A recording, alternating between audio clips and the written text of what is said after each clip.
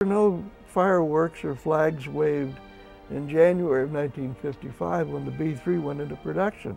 It was just another continuation of this line of organs. The first stores, if you want to call them that, actually they were like factory studios. There was one in Chicago, and one in New York, and one in Los Angeles. The one here in Chicago, they would sell organs by appointment.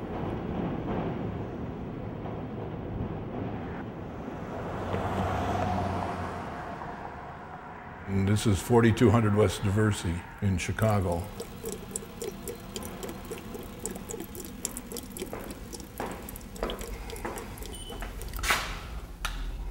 This, as you can see, is a stage. And they would bring an organ in here and have someone demonstrate it actually. The way they manufactured the Hammond, they made everything at the plant. They coiled their own wires. I mean, you just don't build stuff like that today. Heavy gauge plastic notes, long fulcrum, adjustable by mechanics, everything spinning, the oil, all those little fine wires that they had to wire. B3, man, was hand built.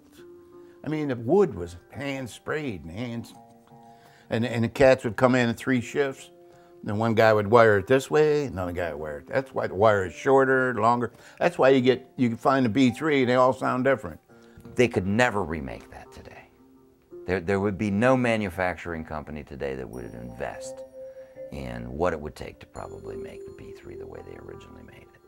Now, they knew that the average person couldn't afford a $30 clock. So how are they going to afford an organ that costs many times that? The game plan was to forget individuals and build an organ for churches.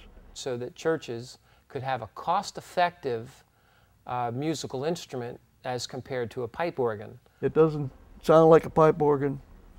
However, it was close enough. It could do enough pipe voicing, so it certainly was an adequate substitution in most cases.